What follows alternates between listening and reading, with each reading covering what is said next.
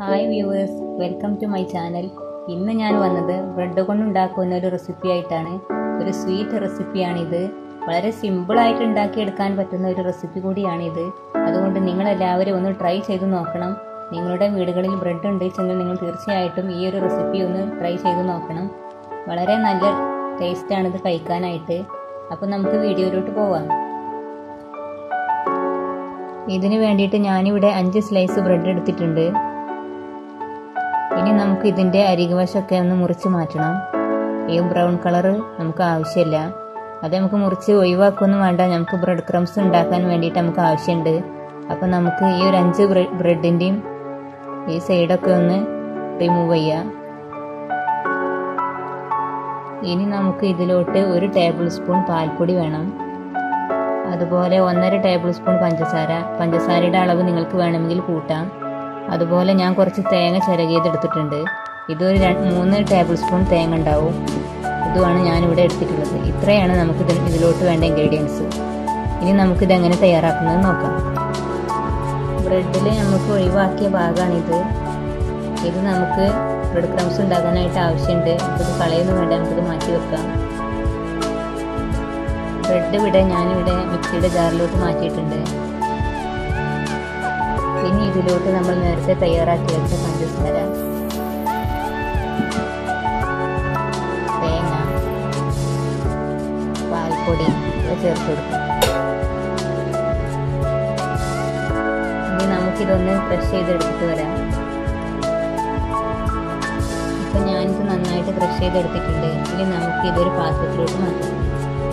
ഇപ്പം ഞാനിതൊരു പാത്രത്തിലോട്ട് മാറ്റിയിട്ടുണ്ട്. ഇനി ഇത് കുറച്ച് വെള്ളം ഉപയോഗിച്ച് കുഴച്ചെടുക്കണം. പാല് ചേർത്ത് കുഴച്ചെടുത്താലും മതി. ഞാൻ പാൽപ്പൊടി ചേർത്തിട്ടുണ്ട്, അതുകൊണ്ട് ഞാൻ വെള്ളം ഉപയോഗിച്ചാണ് കുഴച്ചെടുക്കുന്നത്. നിങ്ങൾക്ക് പാല് ഉപയോഗിച്ച് കുഴച്ചെടുക്കണമെങ്കിൽ അങ്ങനെ കുഴച്ചെടുക്കാം. കുറേശ്ശെ വെള്ളം ചേർത്ത് കുഴച്ചെടുക്കുക.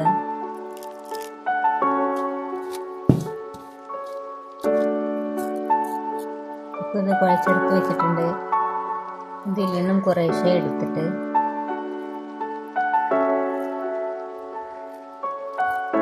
നിങ്ങൾക്ക് വേണമെങ്കിൽ ഇത് എടുക്കുന്ന അളവ് കൂട്ടാട്ടോ. ഞാൻ ഇതുപോലത്തെ ഒരു ചെറിയൊരു ബൗളാക്കിയിട്ടാണ് എടുക്കുന്നത്.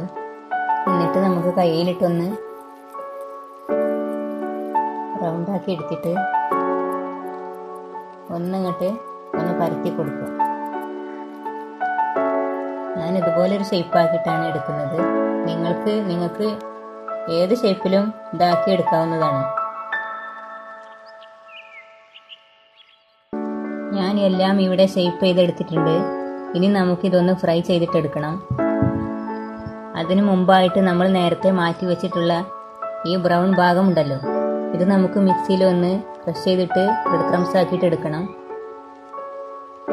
അങ്ങനെ ബ്രെഡ് ക്രംസ് ഇവിടെ റെഡിയായി വന്നിട്ടുണ്ട്.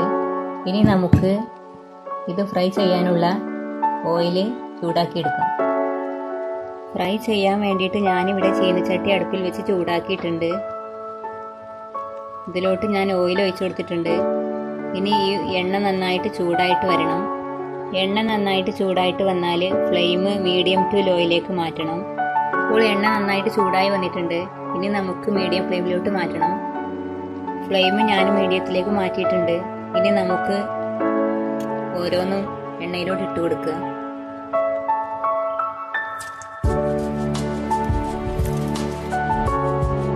ഒരു ഭാഗം കുക്കായി വന്നാൽ നമുക്കിത് മറിച്ചിട്ട് കൊടുക്കണം.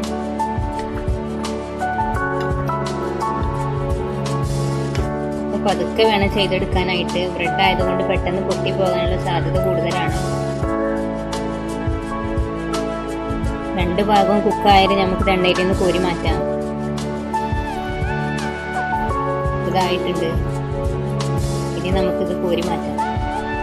ഇതുപോലെ നമുക്ക് ഓരോ ബാച്ചും ചെയ്തെടുക്കാം.